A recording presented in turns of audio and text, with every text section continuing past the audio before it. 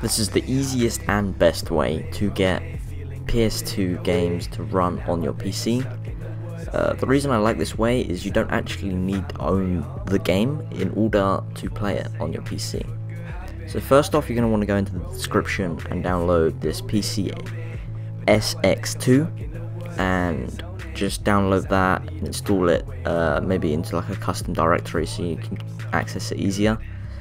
But once you have done that, you're going to have to go back to the description and download this thing called BIOS, I believe it's called. And simply with that, you're just going to want to extract it into the directory of that game, which I am showing now. You just open it up, extract it into the directory, simple as that.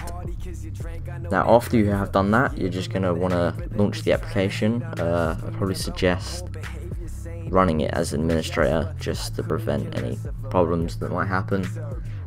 And once you have done that, it should prompt you with like some new startup thing, but because I've already run that, I don't have this. So you just go for that startup, have it default settings, and then once you're looking at this screen, go to config, plugins and BIOS, and then just make your way to the BIOS section within that.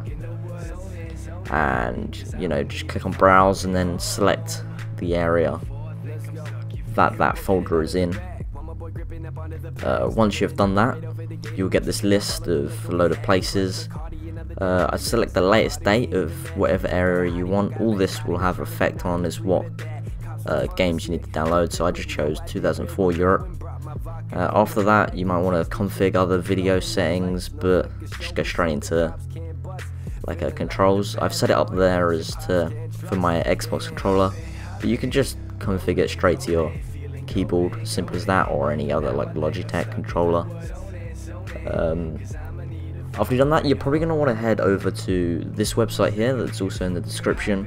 This has, I believe it should have all PlayStation 2 games, but as you can see there, that Final Fantasy is for USA only.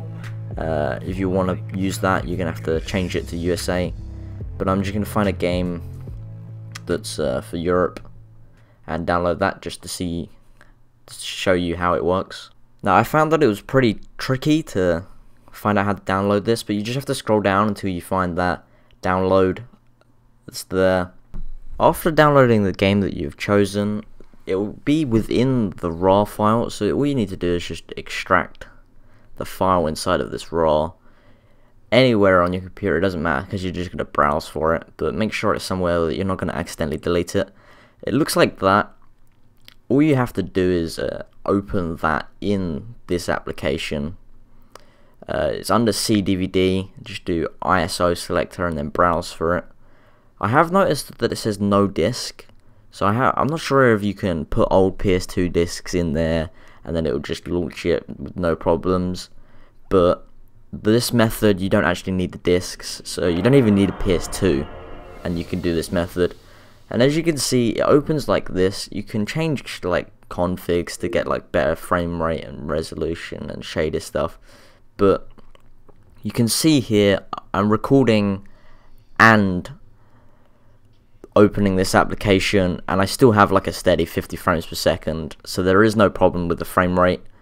I'm just going to leave this running to prove that the game works.